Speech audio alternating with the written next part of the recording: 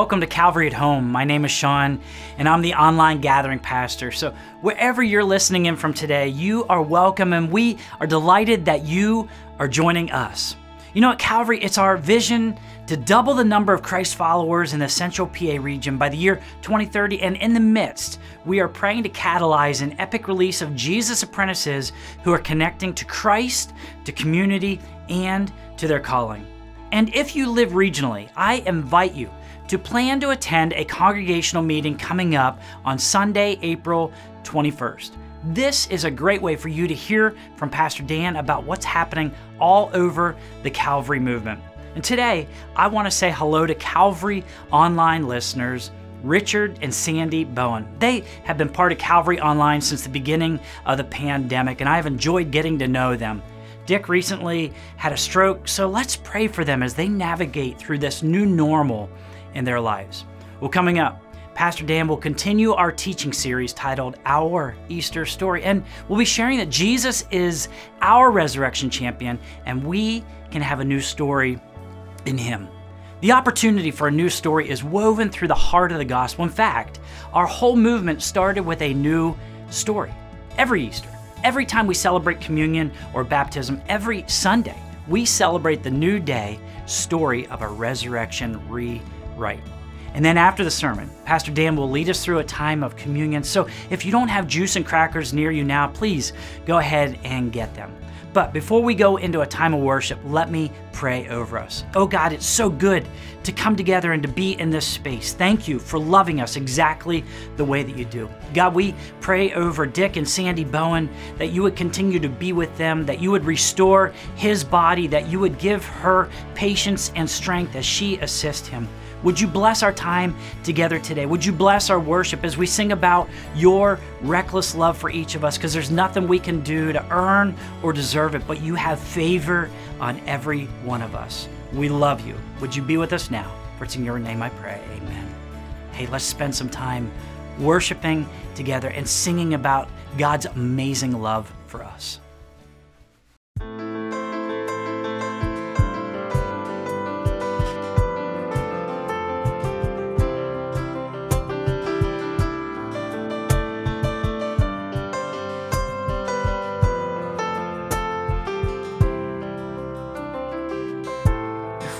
I spoke a word, you were singing over me.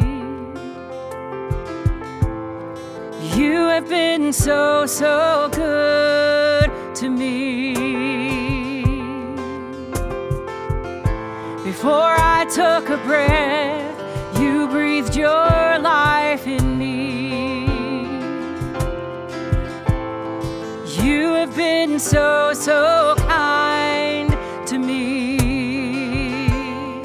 Oh, the overwhelming, never-ending, reckless love of God. Oh, it chases me down, fights till I'm found, leaves the 99. I couldn't earn it, I don't deserve it, still you give yourself away.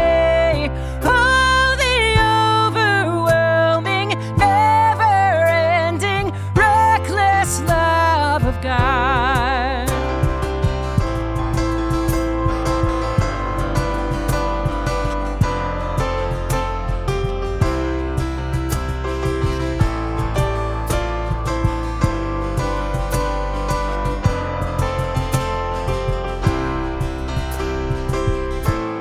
When I was your foe, your love fought for me. You have been so, so good to me. When I felt no worth, you paid it all for me. You have been so, so kind to me. Oh,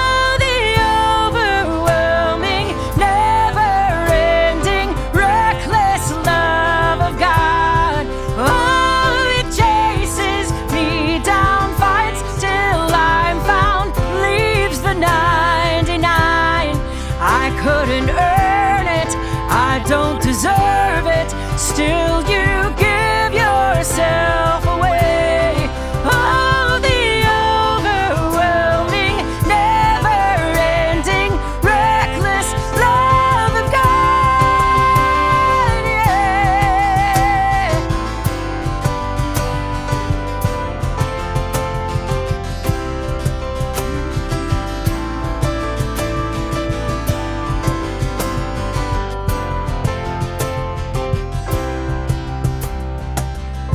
There's no shadow you won't light up, mountain you won't climb up, coming after me.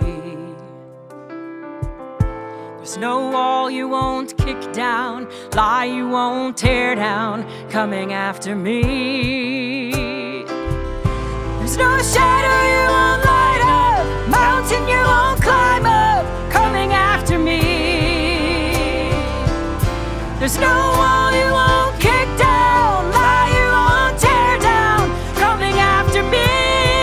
Oh, the overwhelming, never-ending, reckless love of God. Oh, it chases me down, fights till I'm found, leaves the 99. I couldn't earn it, I don't deserve it, still you give yourself away. Oh, the overwhelming, never-ending, reckless love of God.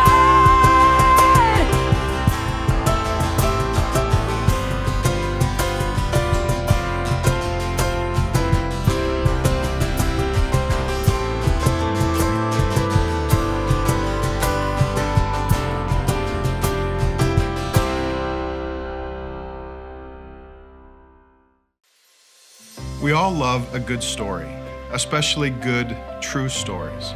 The Easter story is a good story filled with suspense, drama, brokenness, redemption, and a surprise ending. But what if Easter is also a true story? Do you believe that? We could talk about all the evidence for the resurrection, and yet I know that in every case except that of John, even the disciples did not believe until they saw. Though I believe the evidence invites belief, it does not compel belief. So why do I believe? Perhaps because something deep within me longs for more, cries out against the meaninglessness of a life which simply ends without purpose.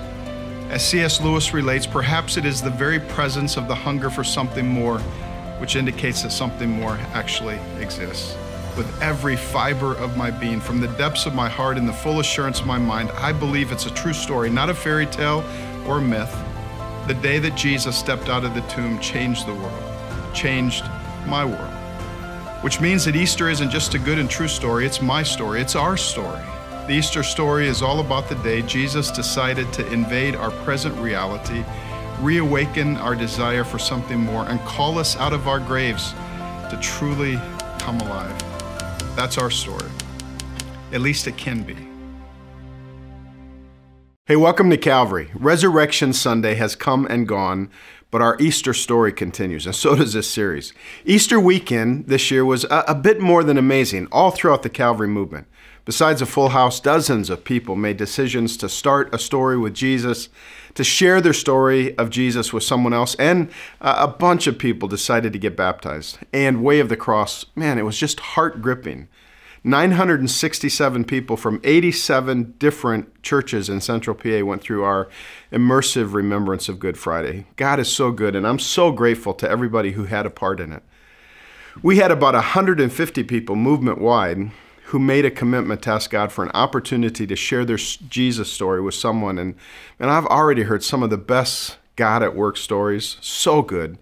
Resurrection Sunday has come and gone, but our Easter story continues. Why?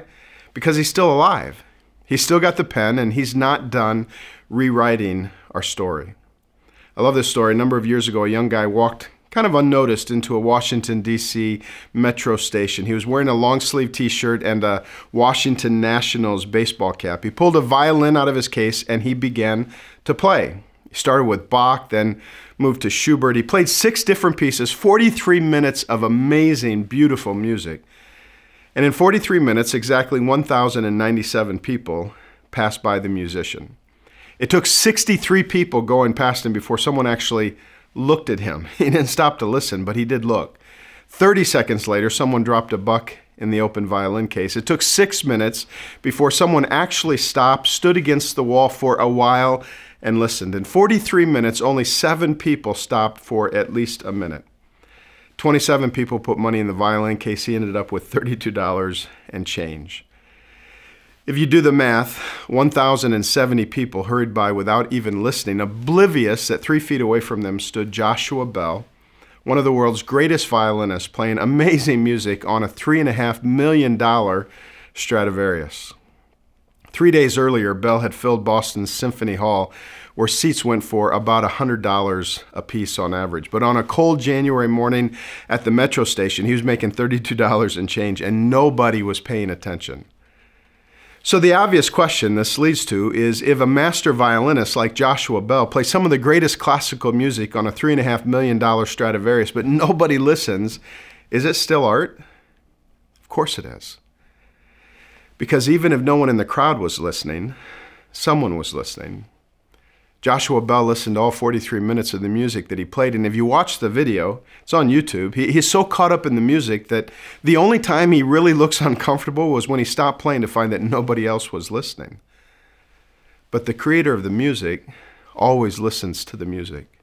The painter of the masterpiece sees deeply into the brushstrokes of her art. The sculptor with chisel in hand never loses sight of what is to be found inside the rock. And the author of your story, he loves every word. Your story is the author's passion. Your life is resurrection's aim. And the good news of the Resurrection Sunday is that you have captured God's heart like a beautiful bride on her wedding day, like a child nestled in your lap after a long day, like a best friend who would give his life for you. You have captured God's heart. I mean, do you understand the power of this truth? We need to know. We have this deep need to know that we're not outside the boundaries of somebody's total love, that there is somebody out there who will love us as we are and in hopes of who we will be, someone with whom I can be real and not get rejected. And Jesus says, I'm the one. I love you without limits. You are the music. I am recreating the story. I'm rewriting. You are not outside the boundaries of my heart. I love you as you are and in hopes of who you will be. I'm offering you a resurrection rewrite. So keep that truth, the heart of Jesus for you. Keep that truth in your heart for the next few moments, because I want to give you a whole different picture of Jesus, and both of them are important. Both of them are true. He loves you as he is, as you are, and he is our resurrection champion. Now, I love the heart of Jesus. Man, it grips me. It's the foundation of my life. But I think sometimes we get stuck in this lie that he loves me, but he's not really motivated to help me. Like he can do more than I can imagine. I'm just not sure he will do more than I can imagine for me. So I want to take us to my second favorite resurrection story. It's found in John chapter 11, verses 1 through 6. And here's what it says. A man named Lazarus was sick. He lived in Bethany with his sisters, Mary and Martha. This is the same Mary who later poured out expensive perfume on the Lord's feet and wiped them with her hair. Her brother, Lazarus, was sick. So the two sisters sent a message to Jesus telling him, Lord, your dear friend is very sick. But when Jesus heard about it, he said, Lazarus' sickness will not end in death. No, it happened for the glory of God, so that the Son of God will receive glory from this. So although Jesus loved Martha, Mary, and Lazarus, he stayed where he was for the next 2 days.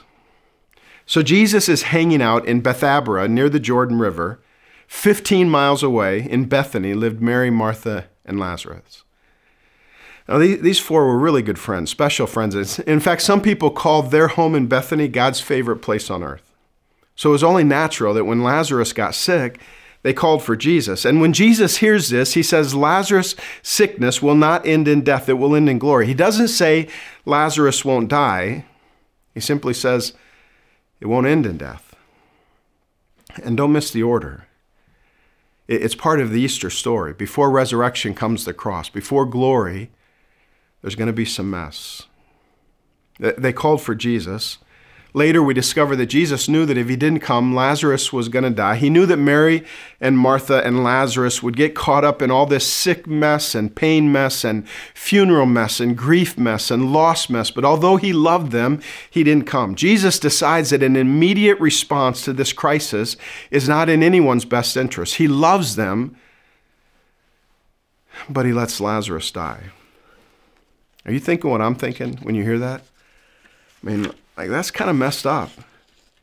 No, Jesus, if you love them, if you really love them, you would have come earlier and spared them. But the story God is writing in us is not free from the mess of loss and pain and grief. In fact, what if there is no glory without the mess? What if there's no gain without the loss? What if there is no resurrection without first dying? What if there's actually something worse than death? See, Jesus would say worse than dying is to never truly live, to never encounter the giver of life, to never find the glory in the midst of the mess.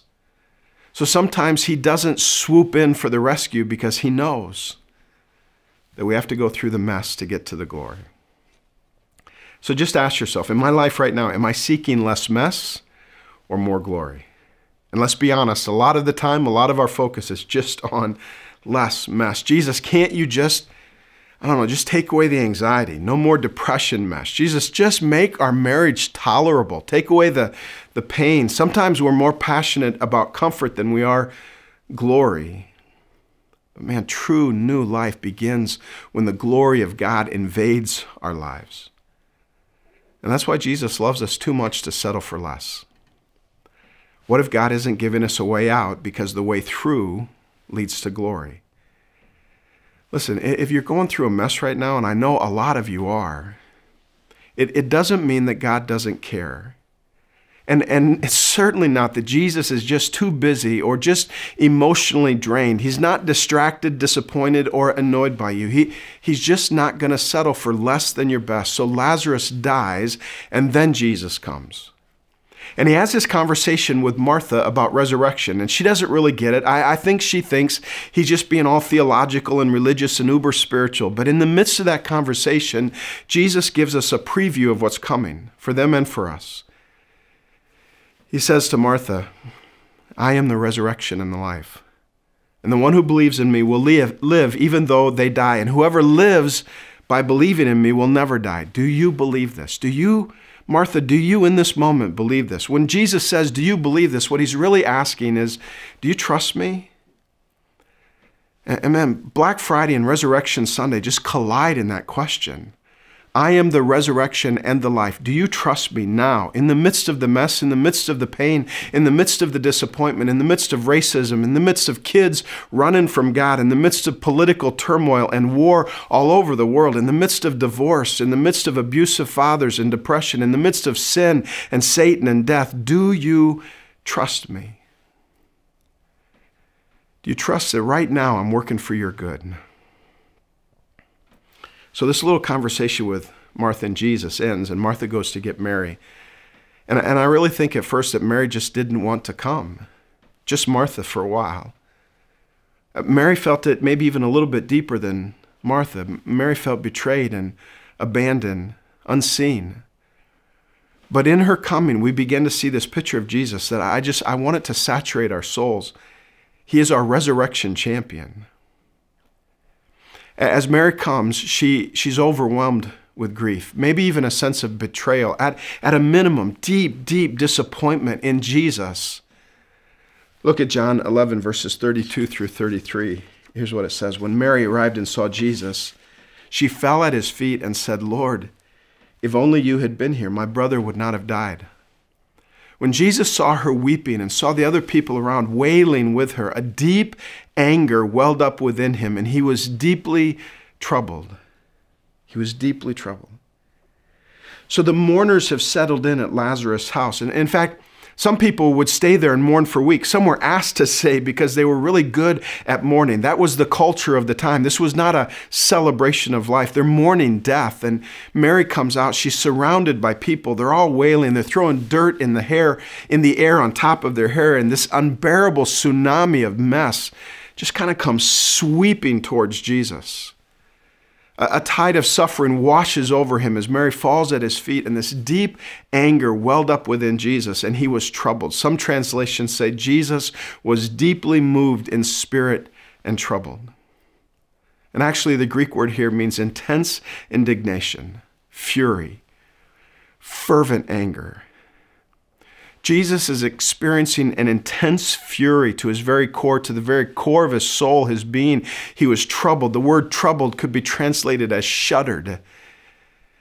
His soul, turbulent with this intense anger, with shuddering intensity. He's stirring it up. Jesus rages at death. In fact, in the Greek language, another qualifier is added here that means that Jesus is stirring this up all within himself. He's doing it. This was not a spontaneous response to tragedy or evil. He's stirring this up.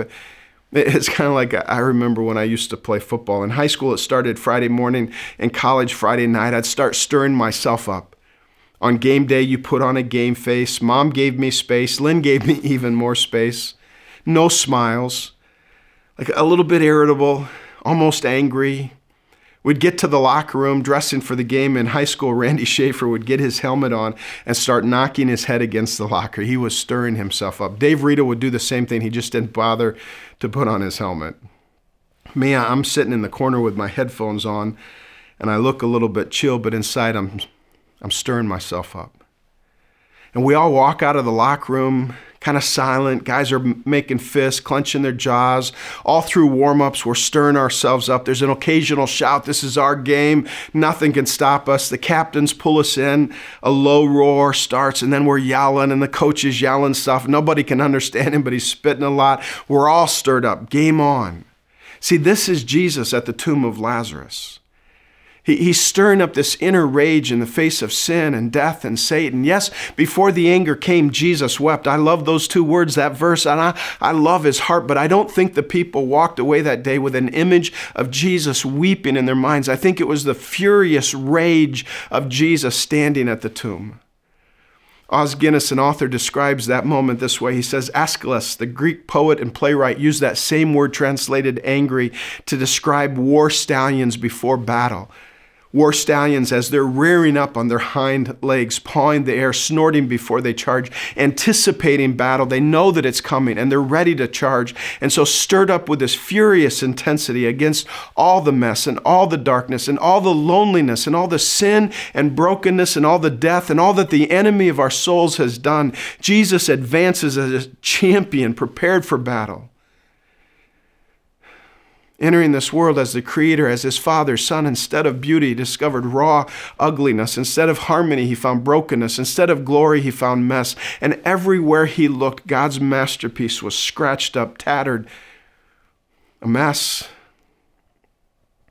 He sees the mess of our lives, the struggles of our stories, the disappointment, the abnormality of death always at work, and he's not okay with it. He is not okay with it. And from Resurrection Sunday on, I'm telling you, he has been resurrecting and redeeming our stories, just like he did on that day. That's verses 38 through 41. It says Jesus was still angry as he arrived at the tomb. This cave with a stone rolled across the entrance. Roll the stone aside, Jesus told them. But Martha protested, Lord, he's been dead for 4 days. He's stinking dead. The smell will be terrible. And Jesus simply said to her, Martha, didn't I tell you that you would see God's glory if you believe? And so they rolled the stone aside.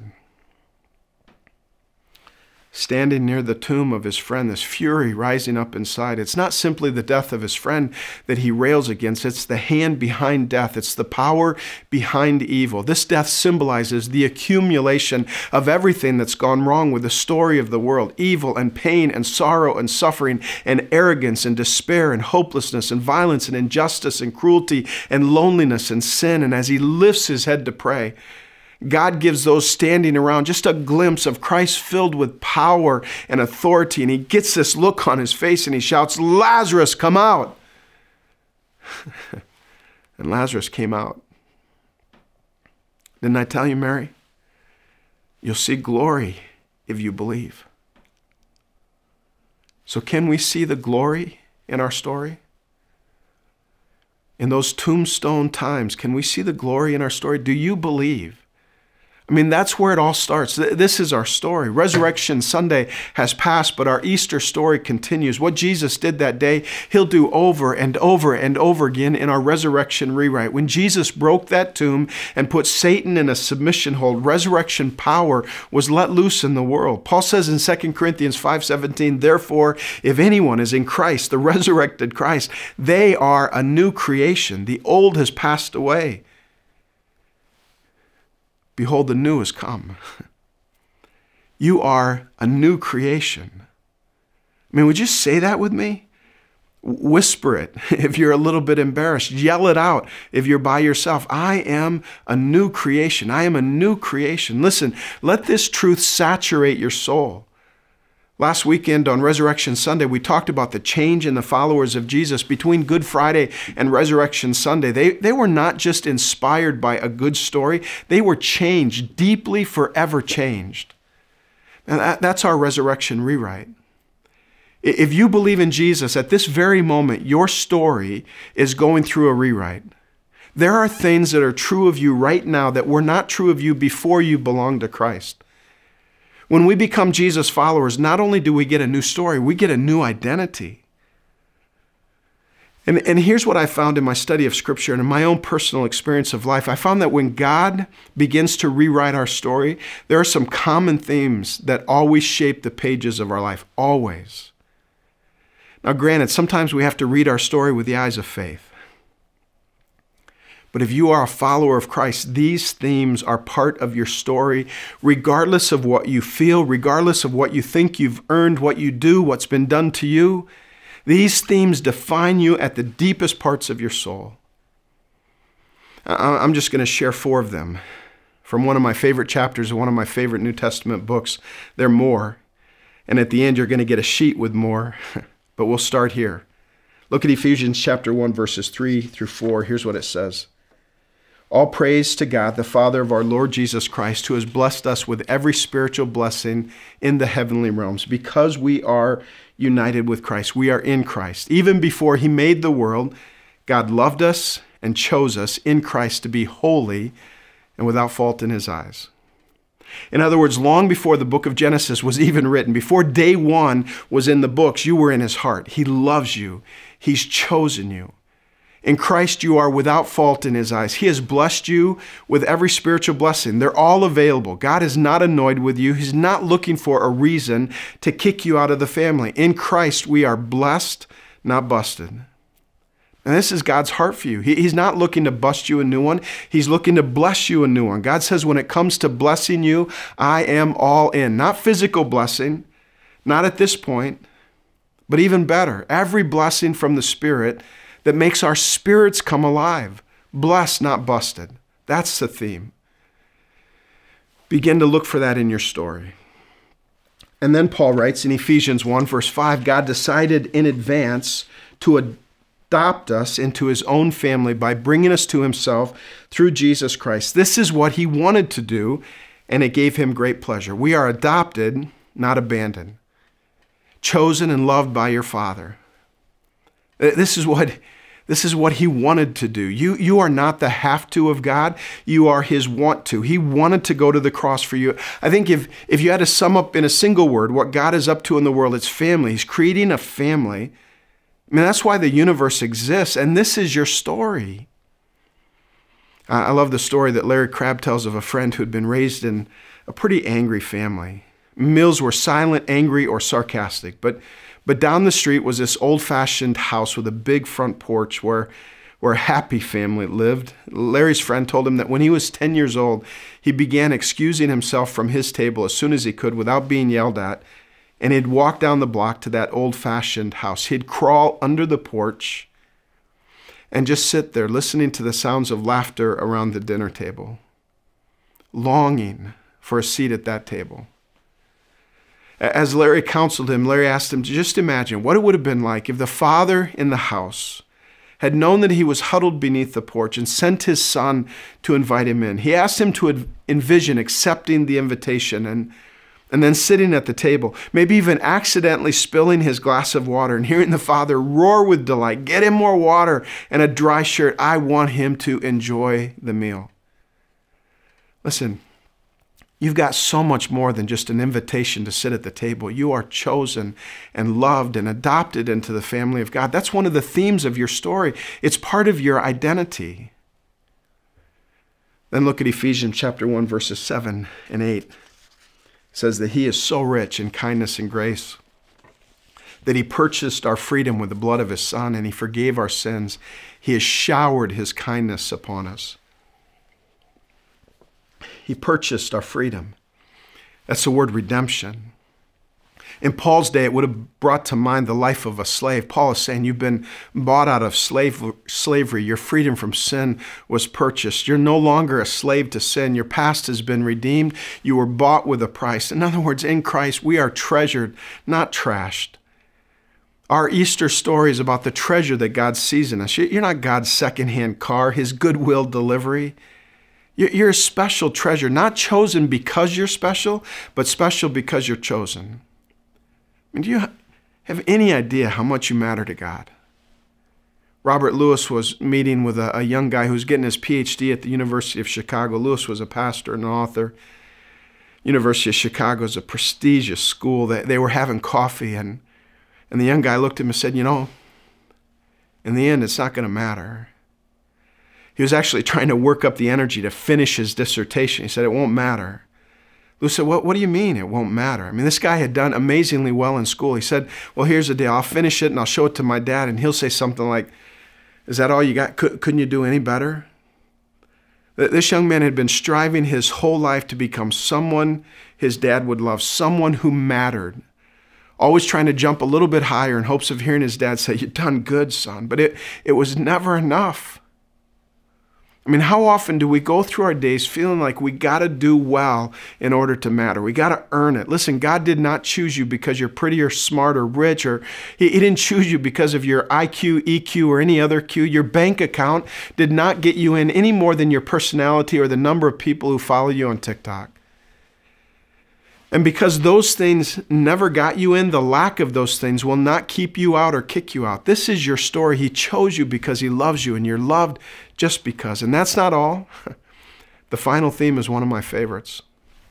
Look at Ephesians chapter 1, verses 13 and 14. It says, "And when you believed in Christ, he identified you as his own by giving you the Holy Spirit, whom he promised long ago. And the Spirit is God's guarantee that he will give us the inheritance he promised, and that he has purchased us to be his own people. And he did this so that we would praise and glorify him." The Spirit is God's guarantee. In some translations, it says you're sealed by the Holy Spirit. In Paul's day, a seal was a mark of ownership, a mark of authenticity and authority. In Paul's day, if a letter was delivered to you with a seal of the king, it was a king's way of saying, "This is the real deal. You can believe what you read inside. It's been written by my own hand." In other words, the words of this story are yours. They're mine. The words of this story are true. It's the real deal. The Spirit inside of you is my witness, God says, that the story I'm writing on the pages of your life is true. But there's more. Because the Holy Spirit isn't the full deal. The Spirit in you is just a down payment of your full inheritance. And without trying to figure out what all that means, can I simply tell you, it means the best is yet to come. So let me ask you, what would your life be like? How would your story change if you really believed to the core of your being that the Jesus with all power and authority, the Jesus who rages at all the mess of life, the Jesus who called Lazarus out of the grave, the Jesus whose death let resurrection power loose in the world, if that Jesus was your risen and living resurrection champion, if that Jesus was scripting your resurrection rewrite, how would that change what's going on in here?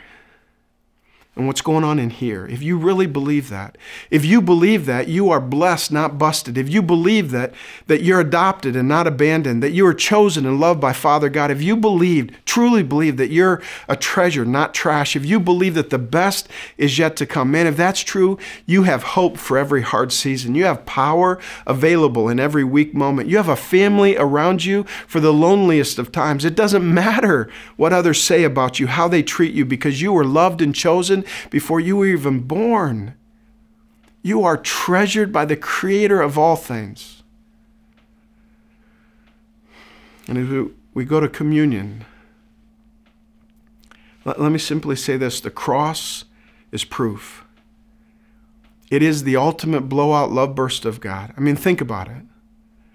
From the eyes of heaven, I kind of think the resurrection was no big deal. I mean, do you think the angels of heaven waited with bated breath to see if God could raise Jesus from the dead? Were they surprised when the Creator of life gave life to the bringer of life?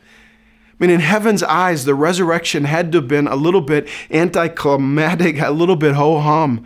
But the cross, oh my God, they must have whispered in the halls of heaven, will He really do it?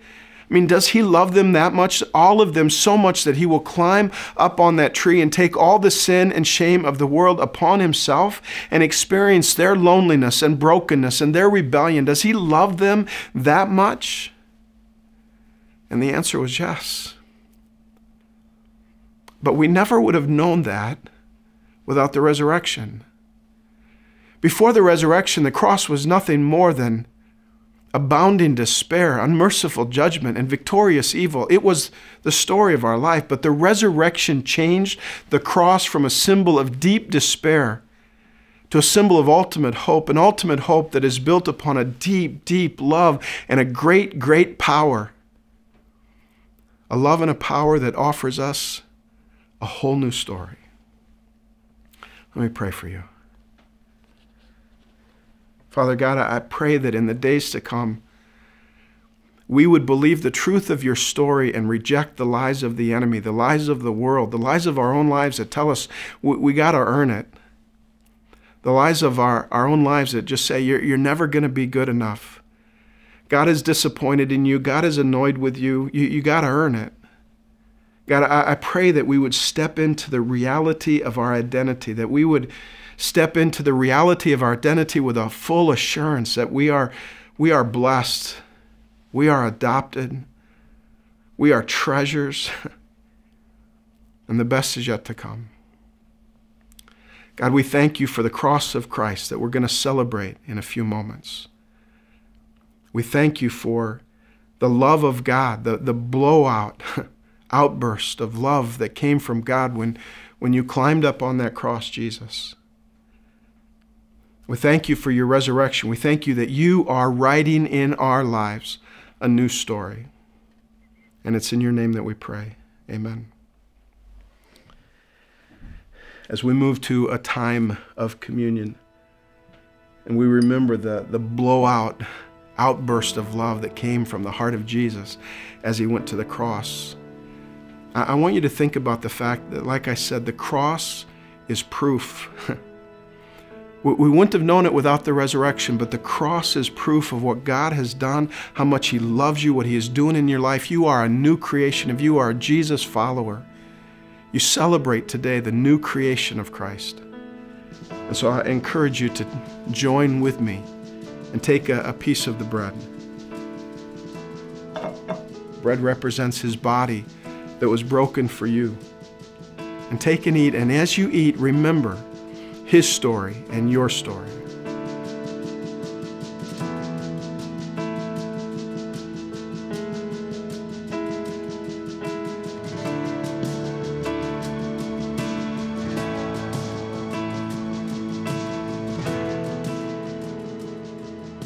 And when Jesus sat with His friends, He said that this cup represents my blood, poured out for the forgiveness of your sins. And He said again, do this. When you do this, remember me. And so we remember Jesus, and we look forward to our stories. Take and drink.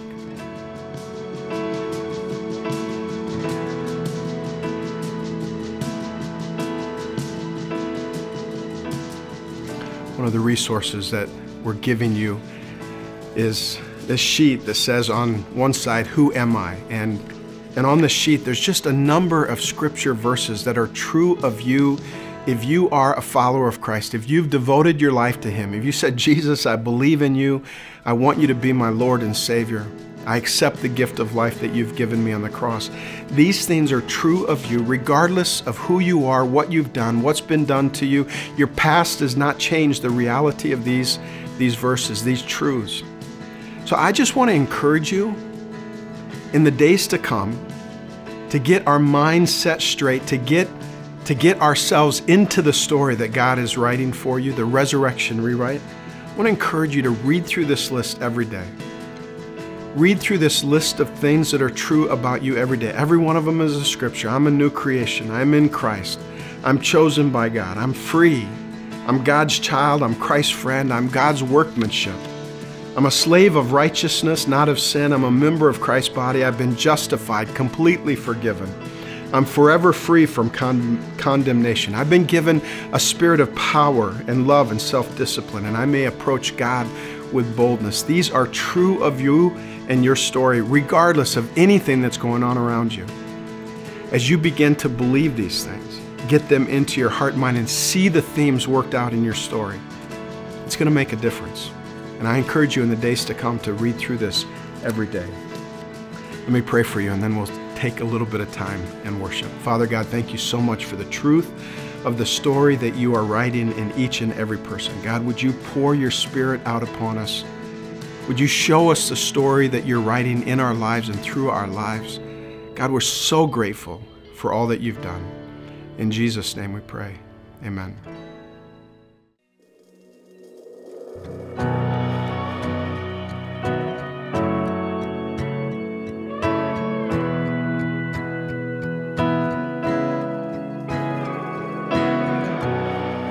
Dark and all alone, growing comfortable.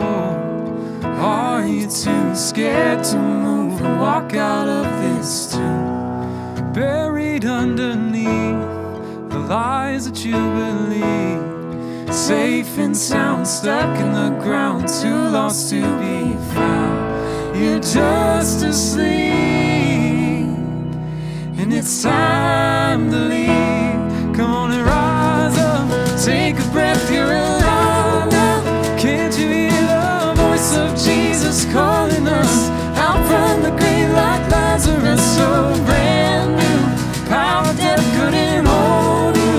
Can't you hear the voice of Jesus calling us out from the grave like Lazarus?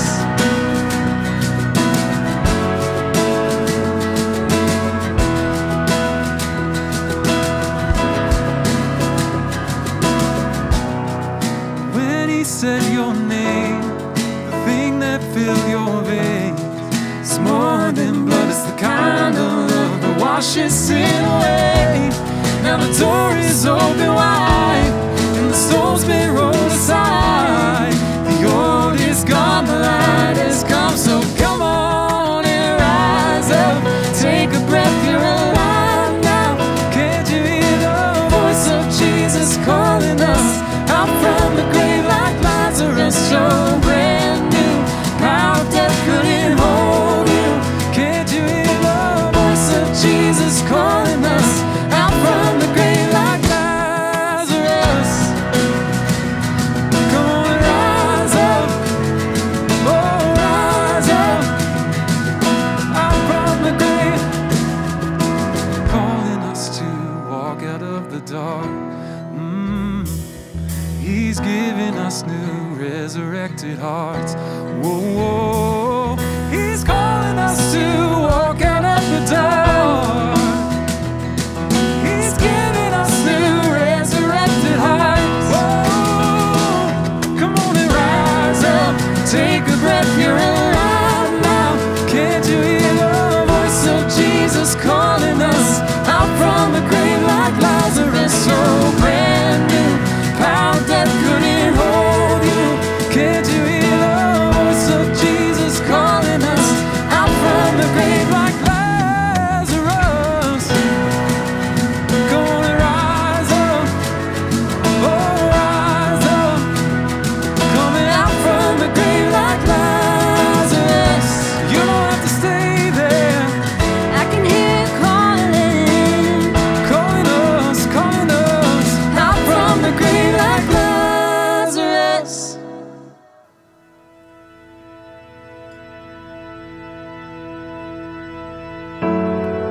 You're always moving in the unseen.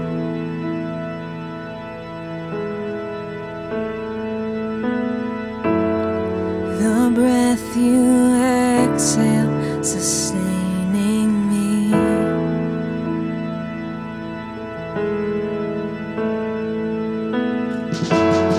Before I call, you know my need.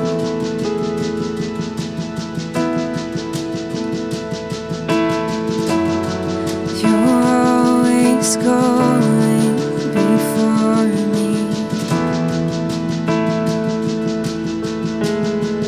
I'm confident your faithfulness will see me through. My soul can rest, my righteousness is found in you. With every moment left and every hour breath, let this be true. Let all my heart for all my life belongs to you.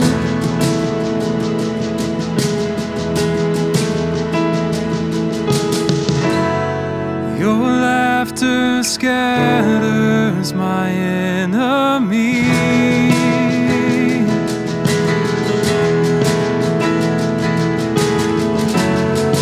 You give me joy for my morning.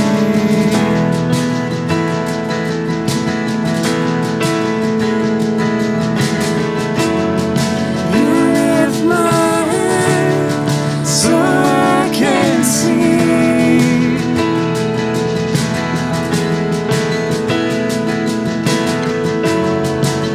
All of heaven surrounding me.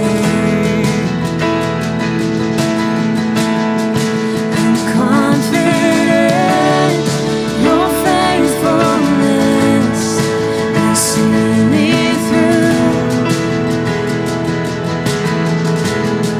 My soul can rest, my righteousness is found in you.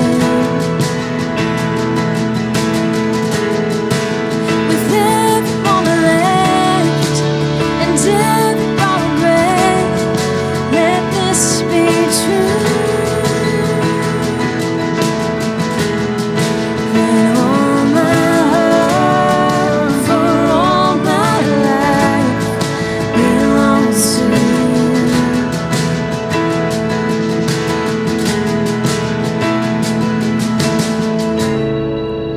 I won't win this battle with the strength of my own hands.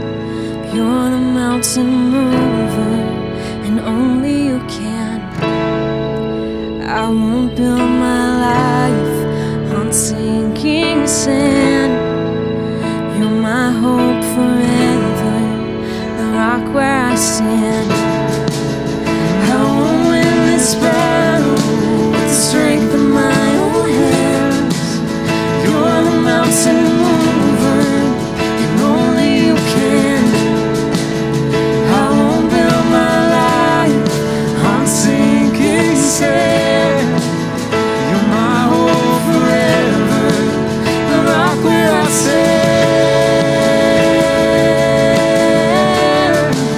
The rock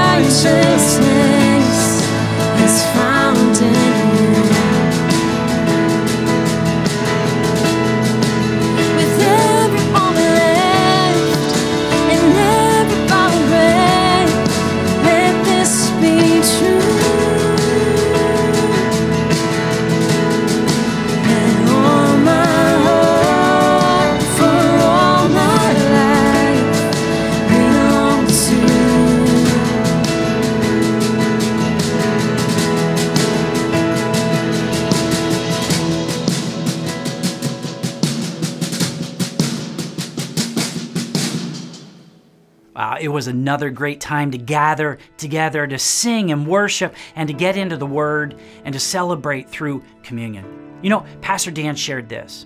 He said, what part of your story needs a resurrection rewrite? Here's what I've found in my study of Scripture and in my experience of life. I found that when God takes up the pen, there are some themes that always shape the pages of your life. God's story for you includes themes like you're blessed and not busted, you're adopted, not abandoned, you're treasured, not trashed, and the best is yet to come. These themes are the story of your new life in Jesus Christ. And I love this, and I hope that this resonates with you as well. We also have a resource for you today. Dan shared about a list of scriptural truths about your identity in Jesus. You can find that list at calvarysc.org/respond. Go, grab that list and write down those verses and put them somewhere so that you can see them every day. Let them be reminders for you who you are in Jesus. Well, I continue to be excited and expectant for all that God has for His church. And it was so great to be with you today. You know, if you have any questions about anything, or if you want to pray with somebody, please, would you just reach out to us? Well, hey, that's all for today. We look forward to seeing you next time.